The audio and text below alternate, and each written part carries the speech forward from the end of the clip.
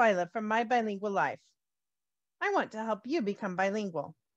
Today, we're going to talk about a man named John Chapman. You probably know him best as Johnny Appleseed. John Chapman was born on September 26, 1774 in Massachusetts. His mother died a couple of years later after giving birth to his baby brother. John studied as an apprentice to become an orchardist. John started traveling around the country to start new nurseries. He would plant a small nursery, build a fence to protect it, and find a local family to care for it while he was gone. He would return every year or so to tend to the nursery. As people began getting used to seeing him around, he soon gained the nickname Johnny Appleseed. Johnny was a bit of a strange fellow.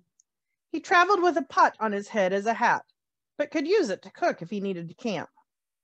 His clothes were ragged and he preferred to travel barefooted. He carried a bag of apple seeds and a Bible. Johnny Appleseed was known for his kindness. He loved to tell stories to children or read his Bible to families as he traveled. He taught his Christian morals as he traveled. Some even considered him a missionary. He was kind to everyone he met, including animals. The Native Americans respected him as he was kind and shared his seedlings with them.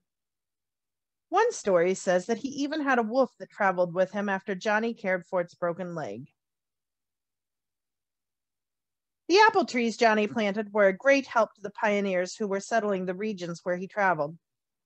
They were not the best for eating off the tree, but they were especially good for making applesauce and apple cider.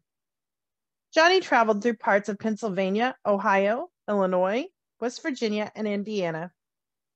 When Johnny died somewhere in Indiana in March of 1845, it is believed that he had about 1,200 acres of land in his name that he had collected throughout his travels. Some of the trees are still around today. The legacy of Johnny Appleseed is not only the apple trees that he planted, but the kindness and hope that he brought to the early pioneers. Everywhere he went, Johnny Appleseed was loved. Let's learn some vocabulary.